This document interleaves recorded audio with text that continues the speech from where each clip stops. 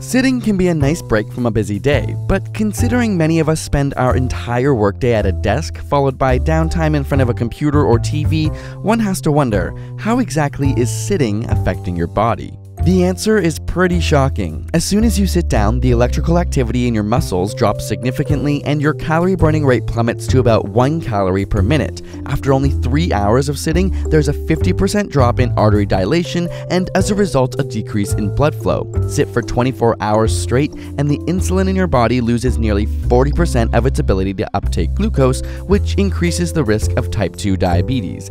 And things only get worse from here. After 2 weeks of sitting for more than 6 hours a day, LDL cholesterol, sometimes called the bad cholesterol, is increased along with other fatty molecules, putting you at a greater risk for weight gain. On top of this, the enzymes responsible for breaking down fats plunge, and because of the prolonged inactivity, your muscles begin to break down. Gradually, their contractions become weaker, ultimately impeding the pumping of blood to your heart. Even if you work out regularly, the minute you stop moving, the deterioration begins again in proportion to your sitting time. And that's the scary part. Research shows that just as exercise doesn't necessarily counteract the negative effects of something like smoking, it doesn't counteract the negative effects of too much sitting. A year later, the effects begin to compound, and some studies in women have even shown a decrease in bone mass upwards of 1% every year. Think your brain is more important than your body?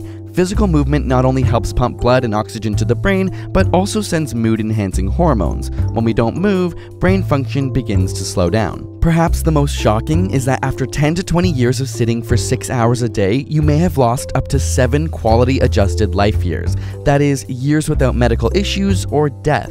For example, the risk of dying from heart disease increases by 64%, while the risk of prostate or breast cancer increases by 30%. If everybody sat for no more than 3 hours a day, it's estimated that the average lifespan would rise by 2 years. Simply put, our bodies aren't designed to be sedentary, and sitting for 8 hours a day at work is just as bad for those who go home and watch TV as it is for those who hit up the gym.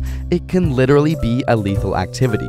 So what's the best solution? We put together a list of the top tips to fight the sitting epidemic, no matter how lazy you are, using scientific research and clever tricks to make it easy. There's a link in the description to that video, which you should definitely watch. Special thanks to Audible.com for supporting this episode and giving you a free audiobook of your choice at audible.com/ASAP. Audible is the leading provider of audiobooks with over 150,000 downloadable titles across all types of literature. We recommend the book The Selfish Gene by Richard Dawkins, which contains some amazing insights into evolution and the biological world. You can download this audiobook or another of your choice for free at audible.com/ASAP. And with a subscription, you get 1 free book a month. Special thanks to Audible for making these videos possible. And subscribe for more weekly science videos.